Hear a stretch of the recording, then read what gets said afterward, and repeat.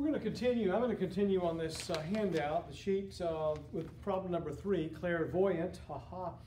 She won the jackpot at Sam's Town Casino in Tunica, may collect her winnings in one of two ways: $10,000 annually for 20 years, plus $500,000 at the end of 20 years, or $200,000 today. If her required rate of return is 8%, what should she choose? As I say here, there are a couple of ways to solve this problem, but let's say that she calculates the present value of the annuity and lump sum together, then compares that to the cash payoff that's offered today. There is a principle that is, let's say, assumed here or demonstrated here. It's called present value additivity. That is, in the case of this stream of payments that we're dealing with, we have an annuity and we have a lump sum. We could solve for these individually and add them together and get the sum of those, because basically the present value of that combination can be legitimately determined by evaluating those or discounting those individually and then adding them together.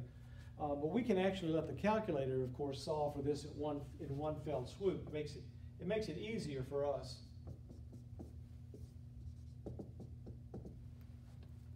So we have here a payment scheme that involves an annuity and a lump sum. We will see this again later when we deal with corporate bonds.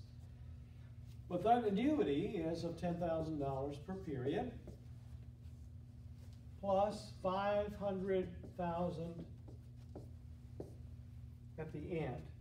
Let's see, the end is 20 years.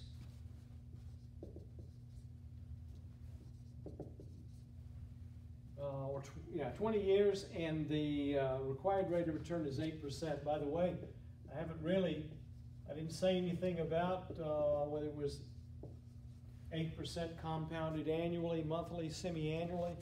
The kind of the vanilla assumption is if there's no statement about frequency of compounding, then it's annual compounding.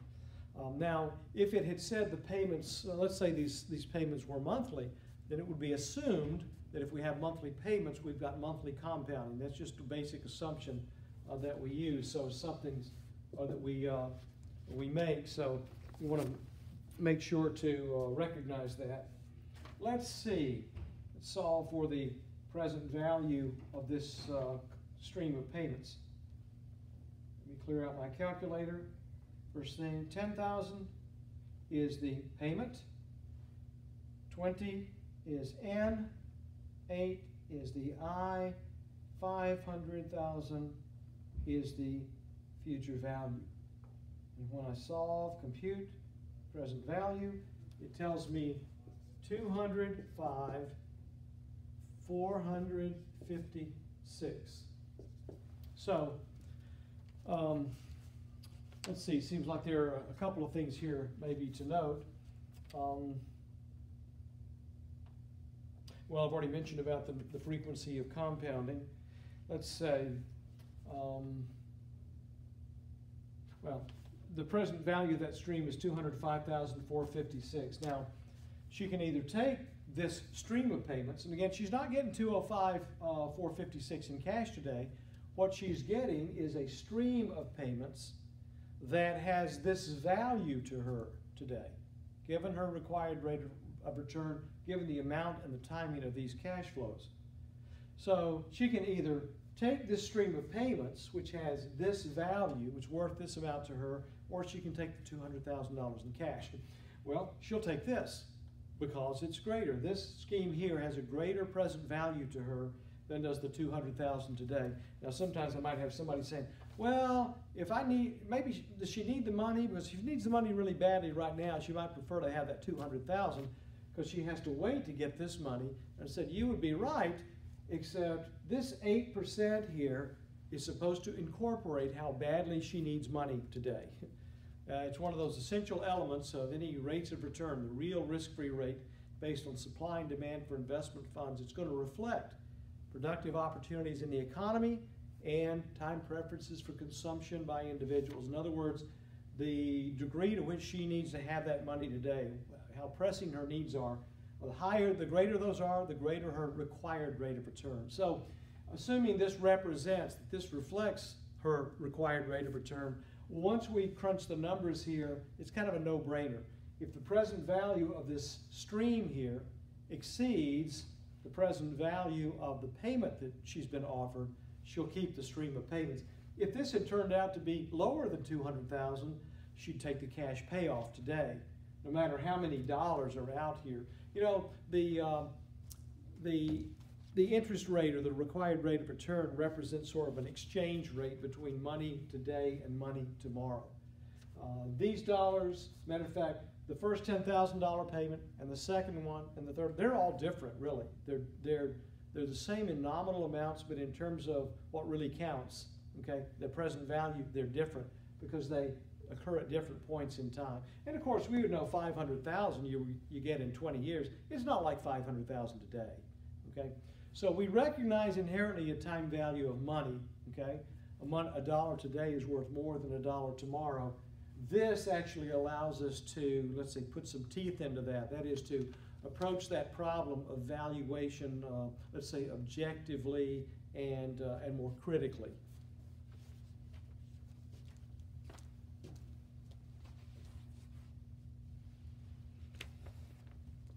Okay, there's another problem here. Let's go ahead and go through it. A local business is for sale with an asking price of $290,000. Your estimates of the cash flow after tax are shown here. It says the year 5 cash flow after tax, CFAT, I'm sneaking in a term on you there, includes the proceeds from the sale of the business. It's a risky enterprise, so you believe a 25% required rate of return is appropriate. So here we have this arrangement. I'll just set up a timeline here like you have on your paper.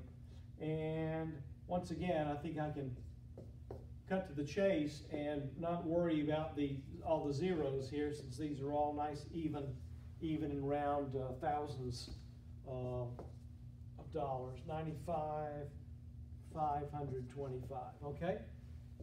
So those are the amounts and the timing.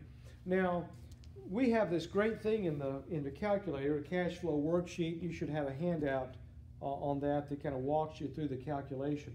In order to access that cash flow worksheet, you simply press the CF key, right? Oops, wrong one. CF key right there, and I'm going to clear it out. Second, clear work. That's how to eliminate any information that's in there. Well, it's prompting me for CF0, 290. That's a negative. I enter that. I scroll down, 72. Enter. Scroll down to C2, that's 80. Enter. Scroll down to C3, 95. Enter. Scroll down to C4, 525. Enter. I can always check my values by simply scrolling back through. There's nothing, minus 290, 1, 2, 3. Sure enough, I've got good values in there. And I'm going to solve for this problem by first of all, by the present value approach. I'm going to solve for what's called the NPV, the net present value. Net present value is defined as the present value less the initial outlay. In other words, it's what that investment is worth above and beyond its cost. I'm going to solve here, let's see, using a 25% required rate of return. When I press that NPV key, the first thing it does is prompt me for a required rate of return in 25. I enter that, scroll down, and it says NPV is 0 because I haven't told it to compute. It tells me the NPV is 82.5. Now, what that means is